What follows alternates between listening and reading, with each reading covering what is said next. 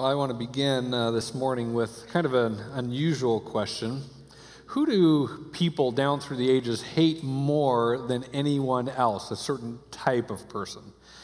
Now, there might be some different kind of variations that come to your mind, but I would contend to you that men throughout the ages have hated traitors more than any other type of person.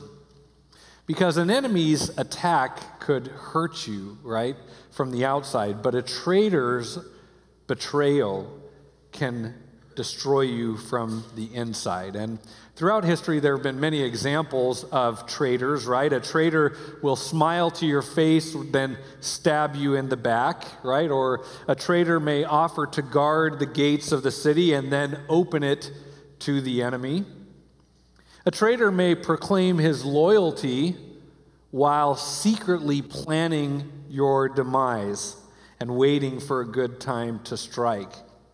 There's different kinds of traitors, different kinds of betrayal, right? The one very kind of common form of betrayal is when someone betrays their country, right? A traitor to their country. But there is also other forms of betrayal. There are those in this congregation who have experienced spousal betrayal, when your own spouse betrays their sacred covenant of marriage and betrays you in the process. There's also the type of betrayal that happens amongst friends, right? When someone you thought was a friend turns on you and betrays a confidence or works against you secretly. Traitors are people who you thought were your friend. You thought they were on your side. You thought they were allies when really they were secret enemies. And traitors have been universally despised throughout all of human history, but especially so in ancient times. Let me read you a few of these ancient quotes. 500 years before Christ, there was a Greek author, Aeschylus. He was called the father of the Greek tragedies, right? Those are the forms of plays which are kind of tragic plays. And he wrote this. He says, "I have learned to hate all traitors, and there is no disease I spit on more than treachery." Then you have the Roman historian Tacitus, who said, "He who has no enemies is killed by his friends."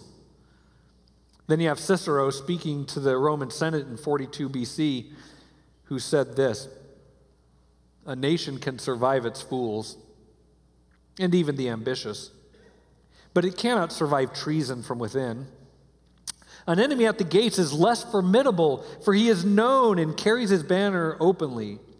But the traitor moves among those within the gate freely, his sly whispers rustling through all the alleys, heard in the very halls of government itself. For the traitor appears not a traitor. He speaks in the accents familiar to his victims, and he wears their face and their arguments. He appeals to the baseness that lies deep in the hearts of all men. He rots the soul of a nation. He works secretly and unknown in the night to undermine the pillars of the city. He infects the body politic so that it can no longer resist. A murderer is less to fear. The traitor is the plague." The ancient hatred of traitors was intense, but that hatred has continued into much more modern times. For example, William Shakespeare wrote this. He says, "Though those that are betrayed do feel the treason sharply, yet the traitor stands in worse the case of woe." That was certainly the case with Judas Iscariot, right? I mean, here he is in one of the 12 disciples. He was even the one entrusted with carrying the money bag through which they were paying their expenses. And also, that was where money that they were collecting in order to help the poor was collected. And he was pilfering, it says, for that entire 3 years, he was pilfering money from that bag, literally stealing directly from Jesus Christ and directly from the poor. And then came his big chance to really cash in, and he betrays Jesus for 30 pieces of silver. But as William Shakespeare said, though those that are betrayed do feel the treason sharply, yet the traitor stands in the worst case of woe. That was true of Judas, right? The guilt he experienced was so intense that he goes out and he hangs himself, and then as his body is rotting and bloating there in the sun, the rope or the branch breaks, his body falls to the ground, hits the ground, and bursts open with his intestines spilling on the ground, as the scriptures record. Traitors are hated more than anyone else because they utilize their victims' trust as their primary weapon. And so when traitors are unmasked and discovered, the consequences are usually very, very severe, often ending in death. But there's one other thing that I want you to know about this concept of treachery or being a traitor. Oftentimes throughout history, one side's traitor is the other side's hero. And whether or not a person is judged to be a hero or a traitor depends on what side of the conflict they choose. If someone betrays the side of goodness, of righteousness, of light, and of truth, they are considered to be despicable traitors like Judas Iscariot. But if they reject the side of darkness and of unrighteousness and of evil, and they give their lives for the cause of truth and of goodness and of righteousness and of light, they are considered heroes, even if they switched sides in the process. So whether a person is a hero or a traitor depends on what side of the moral conflict they are on. I want you to consider, for example, this man, Dietrich Bonhoeffer. He's a German citizen and theologian who was executed by the Nazis because of his involvement in a plot to get rid of Hitler. To the Nazis, he was a traitor, but to the rest of the world, he's remembered as a hero.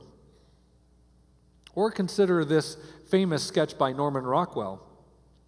This is depicting James Chaney and Michael Schwerner and Andrew Goodman, who were murdered by the KKK.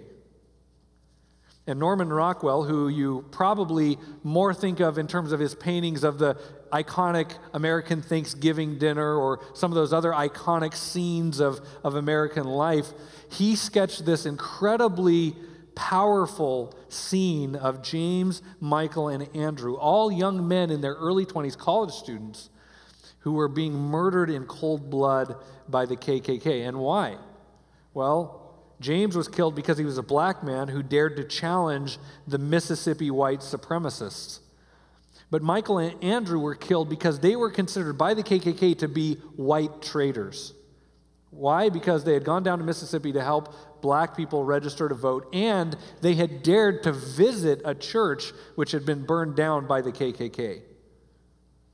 So to the KKK, they were traitors.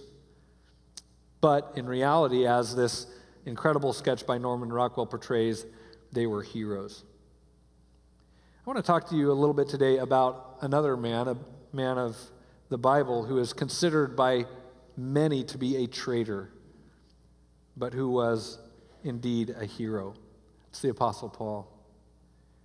The Apostle Paul was a man who shocked both sides when he switched sides. And his testimony is recorded at his trial, a trial for treachery, being a traitor to the Jewish cause, which is recorded in Acts chapter 22, verses 1 through 10. I want to read you his testimony given at a trial. He says, "Brethren and fathers, hear my defense, which I now offer to you."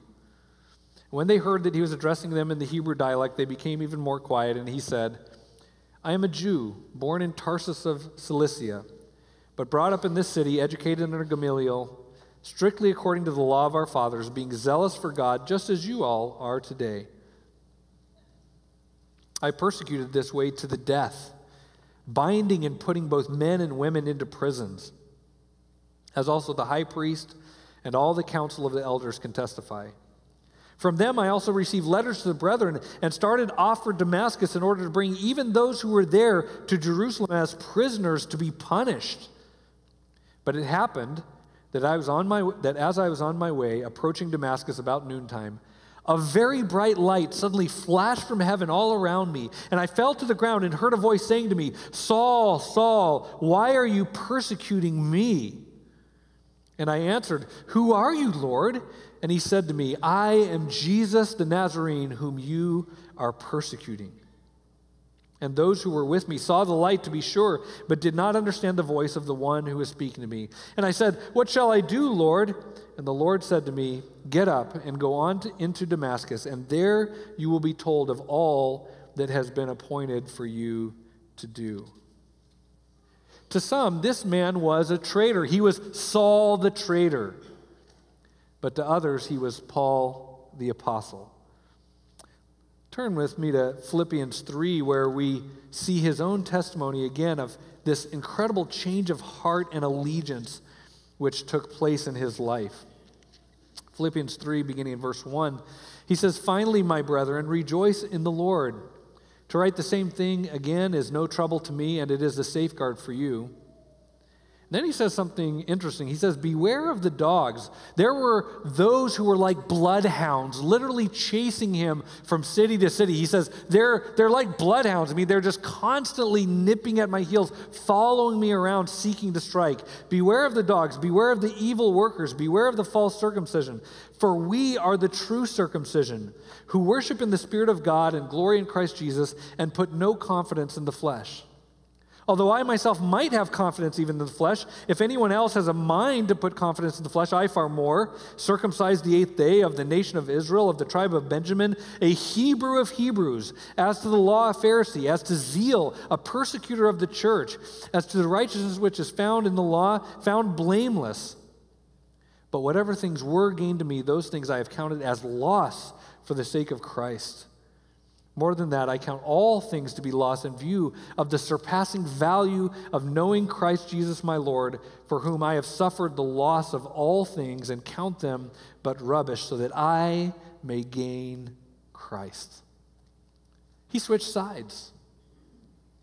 And his former allies, his former partners in crime that he had been persecuting the Christian church together with, those former allies now were his bitter enemies, like bloodhounds chasing him from place to place, trying over and over to put him to death because they considered him a traitor. And his former victims, the people who used to hide from him, now have been helping him hide. They've been lowering him over city walls and baskets and risking their lives to whisk him out of cities just in the nick of time. The one who had formerly ordered their deaths was now facing death continually for their sake. This man whom his old enemies knew as Saul and his Christian friends knew now by his new name given to him by the Lord himself, Paul.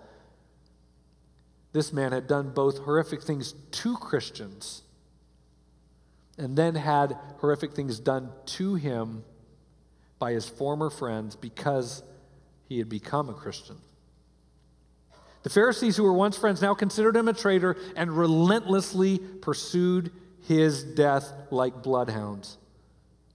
And Paul had been given a missionary commission from the Lord Jesus Christ, which was to spread the gospel through the world, and his missionary journeys kept him one step ahead of these foes.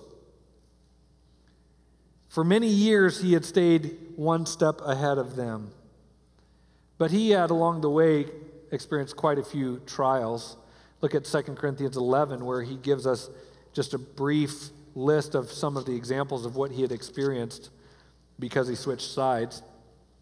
He says in 2 Corinthians 11, beginning in verse 22, he says, "Are they Hebrews? So am I. Are they Israelites? So am I. Are they descendants of Abraham? So am I. Are they servants of Christ? I speak as if insane. I more so, in far more labors and far more imprisonments, beaten times without number, often in danger of death. 5 times I received from the Jews 39 lashes. 3 times I was beaten with rods. Once I was stoned. 3 times I was shipwrecked. A night and a day I have spent in the deep. I have been on frequent journeys and dangers from rivers, dangers from robbers, dangers from my countrymen, dangers from the Gentiles, dangers in the city, dangers in the wilderness, dangers on the sea, dangers among false brethren. I have been in labor and hardship through many sleepless nights, in hunger and thirst, often without food, in cold and exposure. And apart from such external things, there is the daily pressure on me of concern for all the churches." Right? This is the type of regular, continuous, and intense suffering that was experienced by this man who is known to some as Saul the traitor and by others as Paul the Apostle. Now, I want you to turn to Ephesians 3. We're going to pick up where we left off in our study of Ephesians. And in chapter 3, we're meeting Paul as he's now writing to the primarily Gentile church in Ephesus and in the regions around it.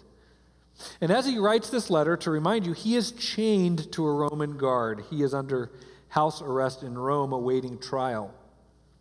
And he has been imprisoned now. He has been not free. He's been in chains now for 4 years when he writes these words.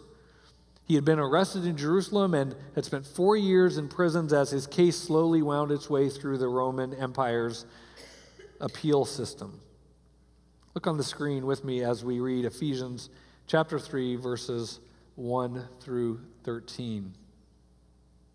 It says, "For this reason I, Paul, the prisoner of Christ Jesus for the sake of you Gentiles, if indeed you have heard of the stewardship of God's grace which was given to me for you, that by revelation there was made known to me the mystery as I wrote before in brief."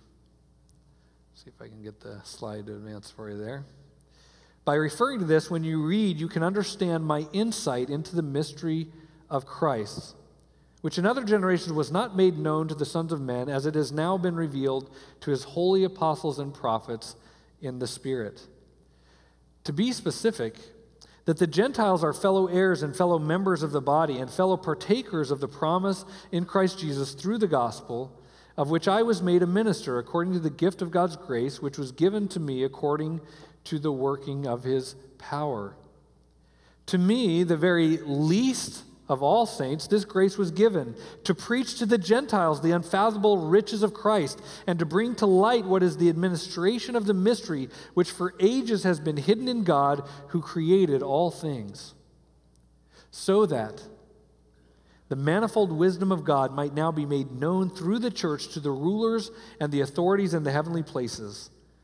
This was in accordance with the eternal purpose which he carried out in Christ Jesus our Lord, in whom we have boldness and confident access through faith in him.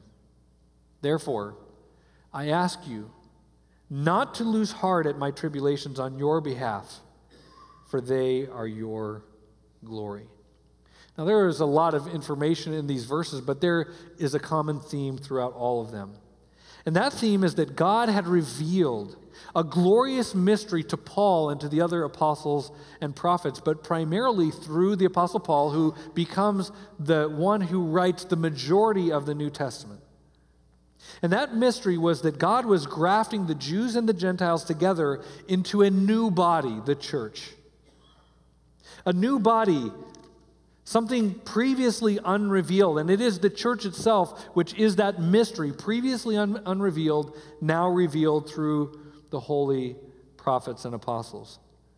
Now, that may sound at first just kind of as a theological statement. God is grafting the Jews and Gentiles together into one body, the church. But if you were living in the first century, you would have found this to be absolutely world-changing and life-changing and daily habits-changing. Don't forget that in the first century, a Jew and a Gentile couldn't talk to each other. They couldn't eat together. What they could eat was regulated, when they could eat it, with whom they could eat it, where you could walk, where you couldn't walk, who you could talk to, who you couldn't talk to. All of these things were highly regulated by this barrier between Jew and Gentile. It affected every aspect of their lives, every aspect of the culture. And the mystery which God reveals to Paul literally upended the whole world. It upended cultures and societies and empires. It was a previously unrevealed mystery, and when God revealed it to Paul and to the other apostles and prophets, it literally changed the world and changed people's lives. This mystery became a spiritual revolution in which millions of people switched sides from the kingdom of Satan and of darkness to the kingdom of light, from following demonically inspired pagan religions to following the Lord Jesus Christ and gathering in local assemblies called churches. And in chapter 3, verses 1 through 13, we're going to see 5 key aspects of this theme through Paul's understanding of the mission that Christ had given him. We're going to see, first of all, Paul's commission for the Gentiles, and then Paul's revelation for the Gentiles, his message for the Gentiles, his purpose for the Gentiles, and his suffering for the Gentiles. And notice that all of those have a common theme. It's all things done for the Gentiles, for their sake. His commission, his revelation, his message, his purpose, and his suffering were all for the Gentiles. So look with me at verses 1 through 2, and we're going to see Paul's commission for the Gentiles. He says, "For this reason, I, Paul, the prisoner of Christ Jesus," now listen, "for the sake of you Gentiles, if indeed you have heard of the stewardship of God's grace which was given to me," and notice again, "for you." For you. Paul is reminding the Ephesian believers that he's been in prison for 4 years. And the reason he's been in prison for 4 years is because he defied the Sanhedrin, the Pharisees and the Judaizers, and he ministered to their hated enemies, the Gentiles. And for the Ephesians, he's not just making kind of a general statement, "Hey, I'm in prison because I kind of ministered to the Gentiles." He makes it very specific. He emphasizes, "I am in prison for the sake of you Gentiles." He's being very direct to the Ephesians. Why? Why is he being so direct to the Ephesians? It's because of the reason of his arrest 4 years earlier. Paul had been arrested because he was seen in Jerusalem with Trophimus the Ephesian, a man from Ephesus named Trophimus. It was his fellowship with an Ephesian Gentile believer that led to his arrest in the first place. And it was Jews from Asia Minor, from the region that Ephesus is in, who actually made the accusation against him. So both the reason he was accused and his accusers were all from the region of Asia Minor where Ephesus was. In fact, the reason that Paul calls these people bloodhounds in Philippians is because they had followed him from Asia Minor to Jerusalem, and it was there that they sprang. They saw their opportunity, and they struck. And he's been in prison now for 4 years because of it. Both his accusers and the Gentile believer the accusation centered on were both from Asia Minor.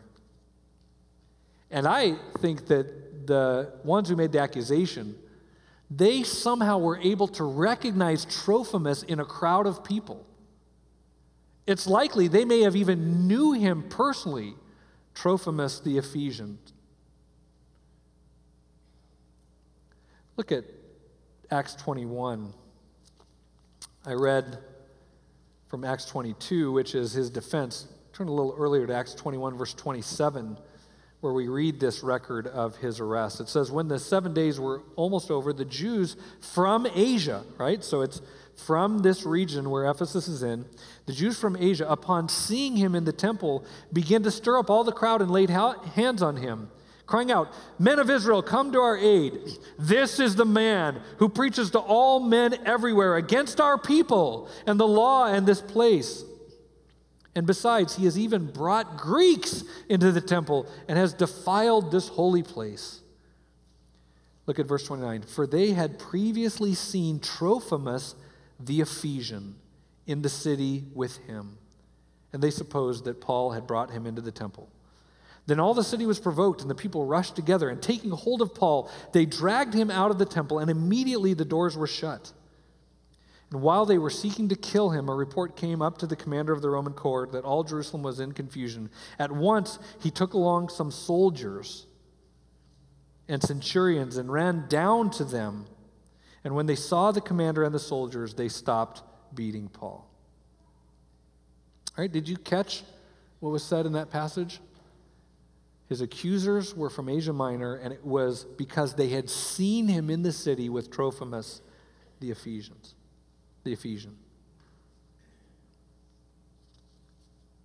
They'd been hunting him down for years. They'd followed him from Asia Minor to Jerusalem, and now they saw their opportunity to strike. So Paul's now been in prison for 4 years because of that event. And so when Paul writes to the Ephesians that he is a prisoner of Christ Jesus for the sake of you Gentiles, he's being very specific. I am in prison because of you. Because I ministered to you, because I was your friend, because I walked in Jerusalem with you, and I wasn't ashamed to call Gentiles my brothers. All he had to do to avoid this fate was just to turn his back on his Gentile Christian brethren. Just say, hey, you know what? Let's let the Gentile Christians have their churches and let the Jewish Christians have their churches. Peter was tempted in that way. But Paul says, no, these are my brothers. I'm not going to be ashamed to be seen in fellowship with my brothers in Christ. You know, when I first read these words, I, the prisoner of Christ Jesus, for the sake of you Gentiles, kind of sounded like a guilt trip to me. Hey, you're the reason I've been in jail for 4 years. You're the reason I've been rotting in prison. But notice what he says. He says, I, Paul, the prisoner of Christ Jesus, for the sake of you Gentiles. He doesn't say, I'm a prisoner of the Asian Jews, even though they were the ones who brought the charges against him. He doesn't say, I'm the prisoner of Rome, even though the Romans were the one who arrested him and in whose charge they were, whose prisons he had been in. He says, I am a prisoner of Jesus Christ. In other words, what bound him was not the Asian Jews or the Romans. It was his commission given by the Lord Jesus Christ.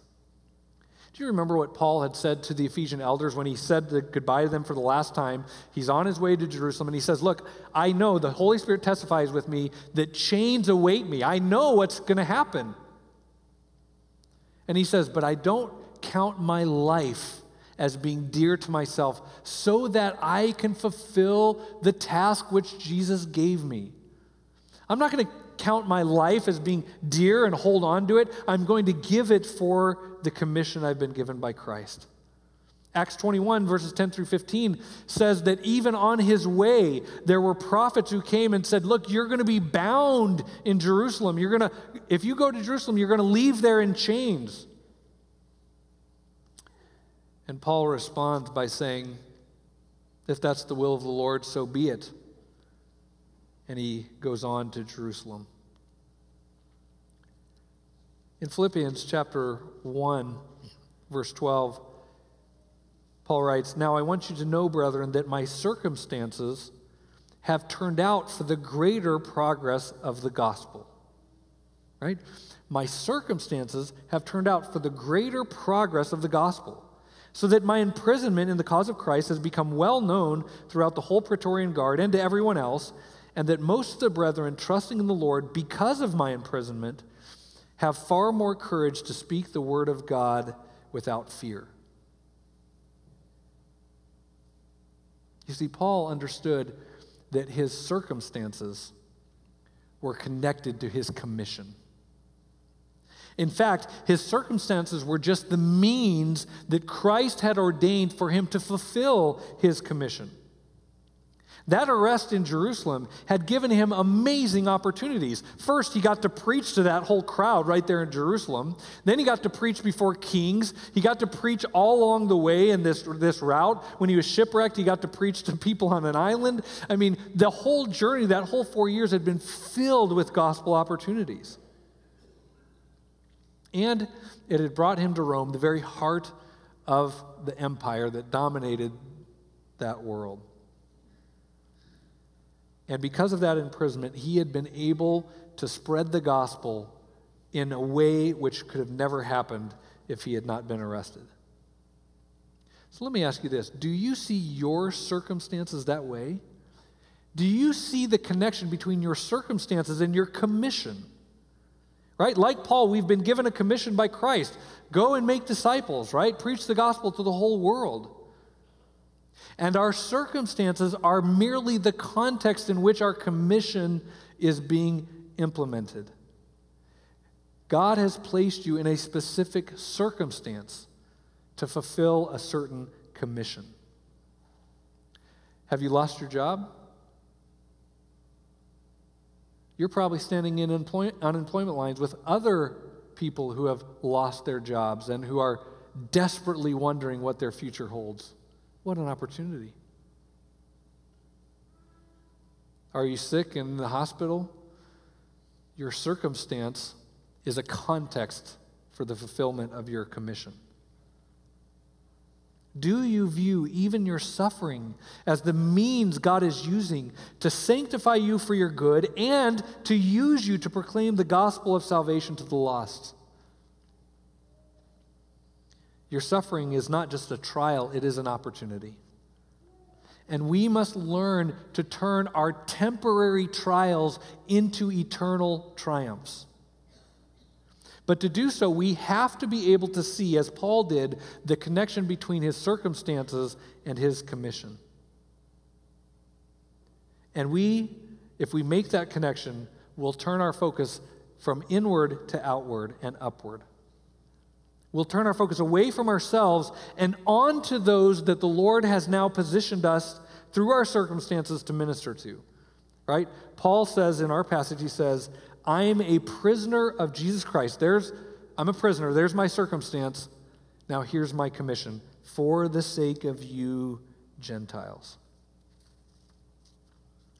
Look with me next at Paul's revelation for the Gentiles. We saw his commission for the Gentiles, now his revelation, verses 3 through 5. It says, by revelation there was made known to me the mystery, as I wrote it before in brief. By referring to this, when you read, you can understand my insight into the mystery of Christ, which in other generations was not made known to the sons of men, as it has now been revealed to his holy apostles and prophets in the Spirit. Now, there had been numerous hints in the Old Testament about what God was going to do. The new covenant was revealed in the Old Testament. There were many prophecies that Messiah was going to come and bring salvation. There was revelation that through Abraham all the nations of the world would be blessed. But what was a mystery, what hadn't been revealed, was the church. The church. And now, Paul is referring back to chapter 2, verse 20, which we talked about last week, where the church has been built on the foundation of the apostles and prophets, Christ Jesus himself being the cornerstone. He's saying, look, God has revealed this mystery of the church, what it is and what it's supposed to do and who its Lord is and how we're supposed to relate to him and to each other.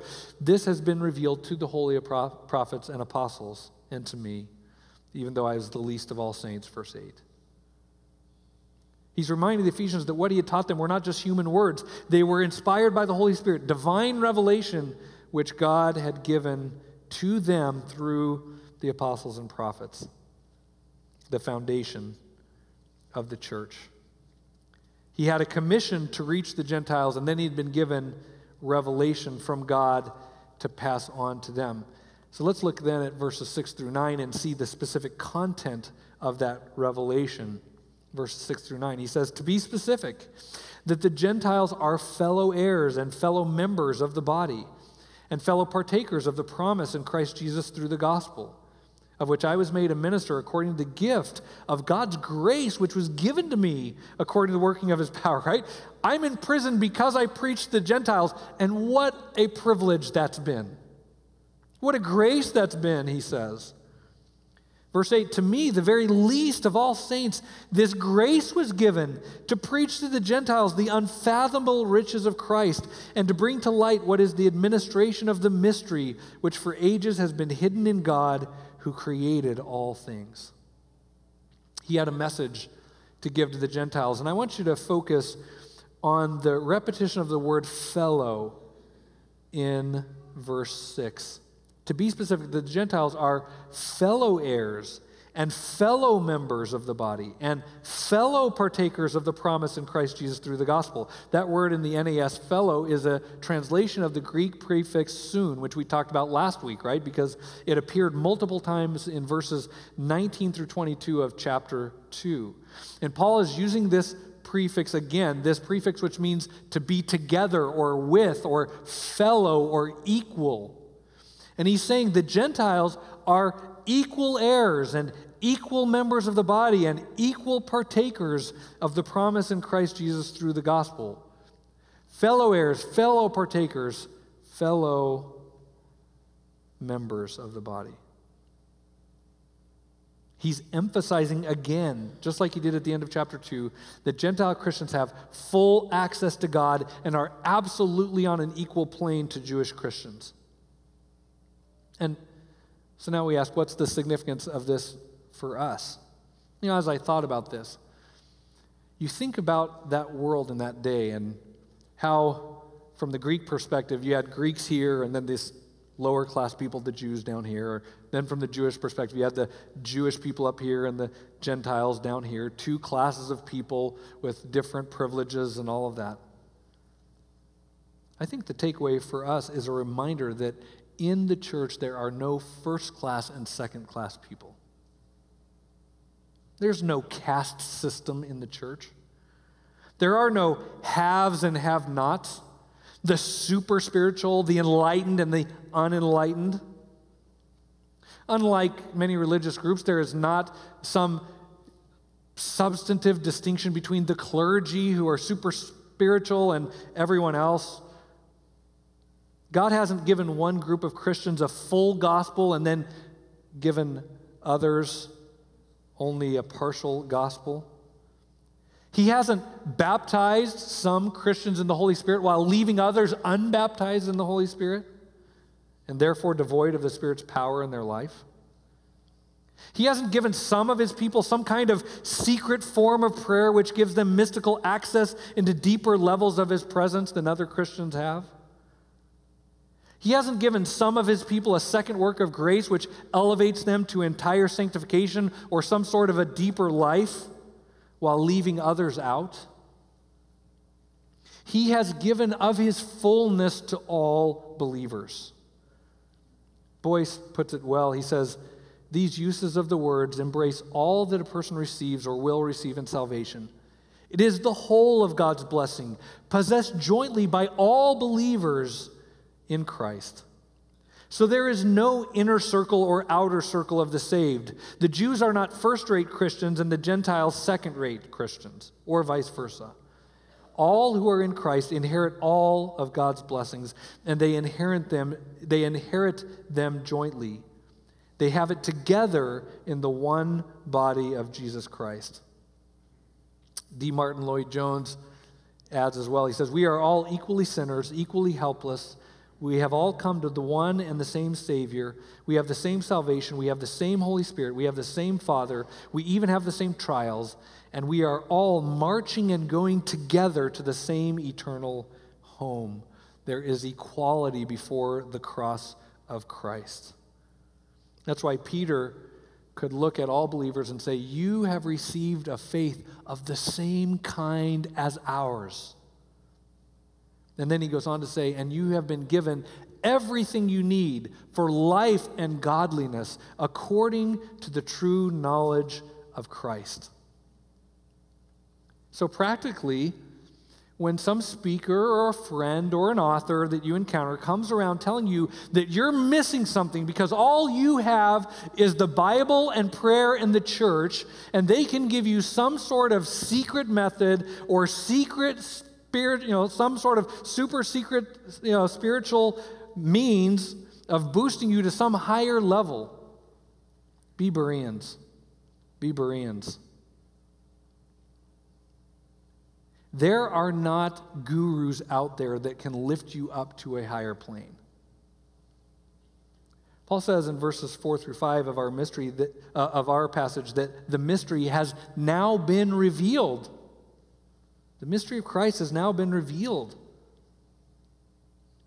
He uses this word mystery, which is mysterion in Greek, and it's a word which was already gaining popularity in certain circles that we call the proto-Gnostics, which became later on, about a century later, full-blown Gnosticism. And the Gnostics were people who believed that there were these entirely separate categories of spiritual enlightenment. And you needed a guru to take you from the normal level that the common guy has to these enlightened levels of higher and deeper knowledge of the divine. Paul uses that word and he says the mystery has now been revealed. There's not these unlocked secrets, like video game stuff, you have a secret power-up that gets you to a higher level. God has given us everything we need for life and godliness.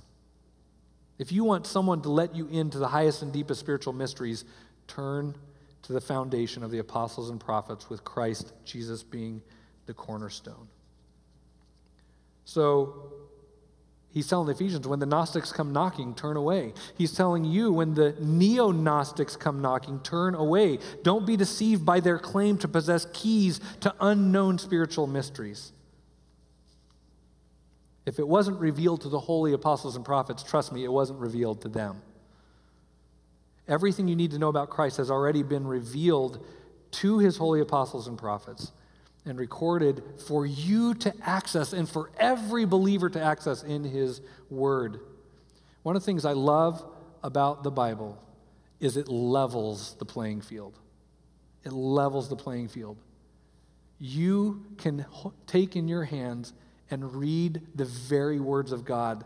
No one stands in between you and him.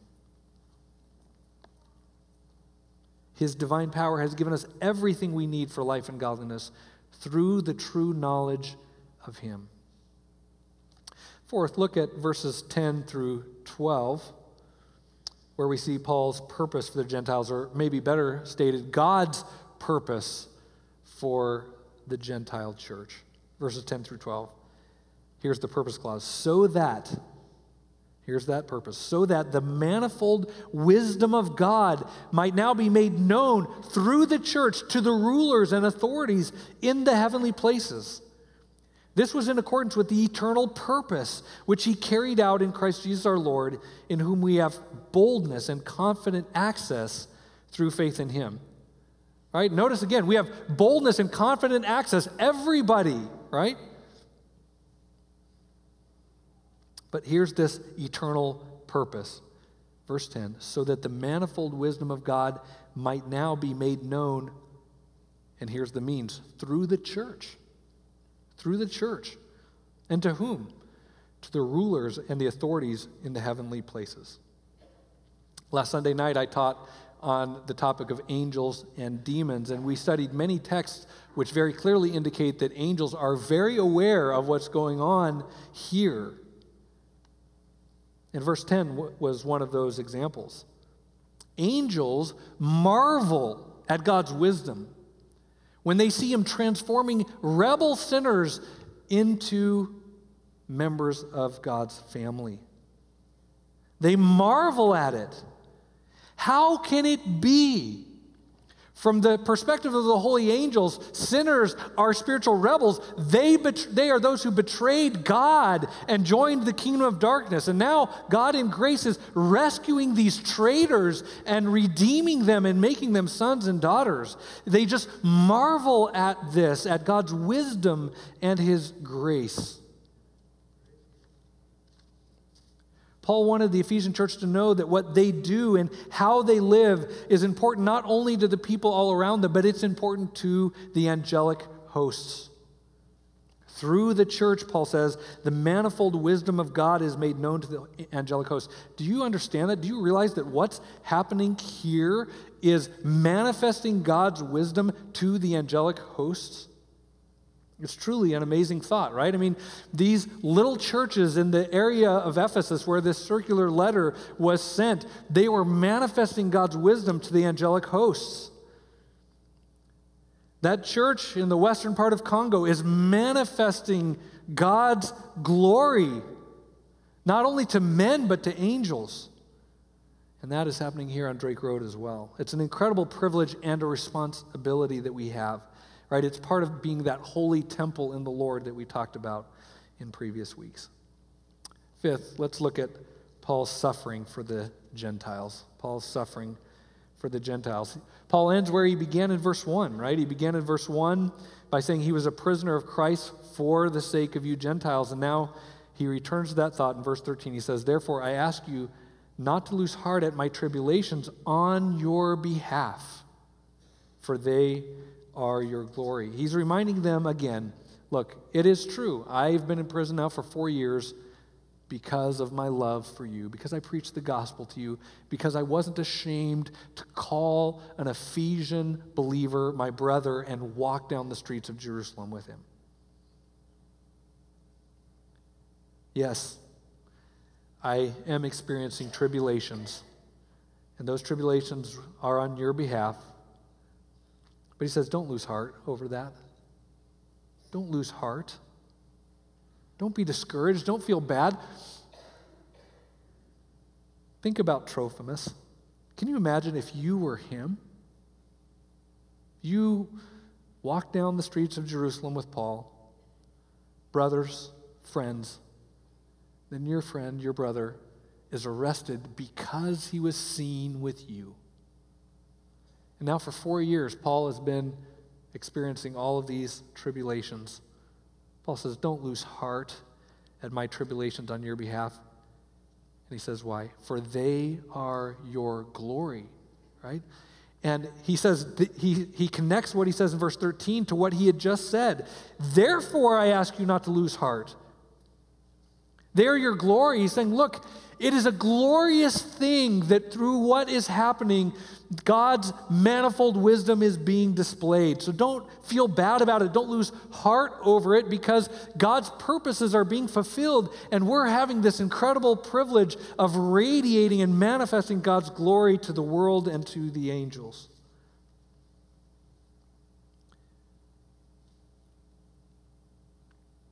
Paul is reflecting back on Acts chapter 22, verses 18 through 23. I had read the first part of his defense at the beginning of the message. I want to read this one now.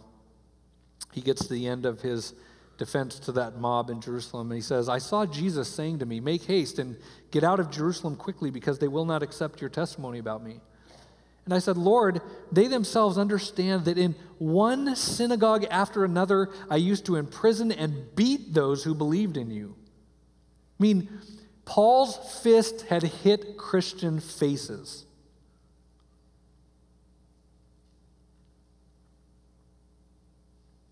He says, verse 20, when the blood of your witness Stephen was being shed, I also was standing by approving, cheering him on, watching out for the coats of those who were slaying him. Then verse 21, and he said to me, go, for I will send you far away to the Gentiles. Verse 22 says that mob listened to him up to this statement, and then they raised their voices and said, away with such a fellow from the earth, for he should not be allowed to live. And as they were crying out and throwing off their cloaks and tossing dust into the air, the commander ordered him to be brought into the barracks, stating that he should be examined by scourging so that he might find out the reason why they were shouting against him that way. Take him in and torture him until he tells us what's going on. All of this, Paul says, don't lose heart over it. Don't lose heart over my tribulations on your behalf, for they are your glory.